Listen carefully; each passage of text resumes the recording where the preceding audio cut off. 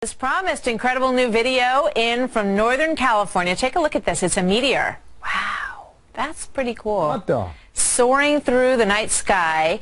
Folks were in awe, some of them in panic, fearing that a plane might have been crashing.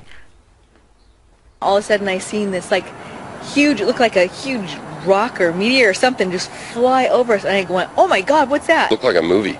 It was so big, you literally looked like you could see the flames on it.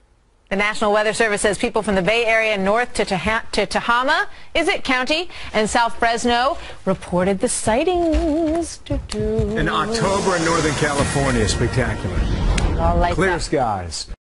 We're going to begin actually with a light show overnight in the California skies, and all thanks to Halley's Comet.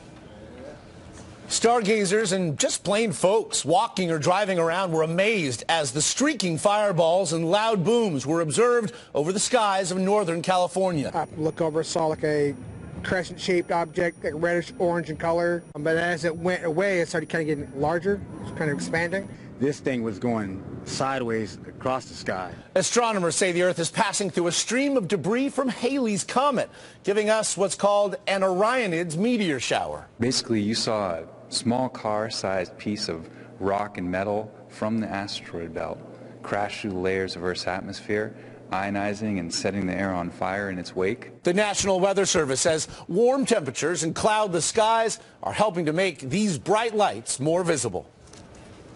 The meteor shower will be visible through Sunday, when there could be as many as 15 per hour. It is also extraordinarily cool.